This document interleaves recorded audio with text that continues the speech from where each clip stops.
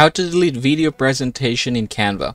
Deleting a video presentation in Canva can help you manage your storage space and remove outdated or unnecessary content from your account. This is how we are going to do it. You're just going to log into your Canva and then you're going to click home. Once you're here, you just want to click for you and then scroll down until you see recent designs. So say for example this one, this is the one that I want to delete. Again, this is a presentation. Alright, there you go. So this is the presentation that I want to delete. All you have to do is just click back here and then we're going to click this three dots. After that, you're going to click move to trash.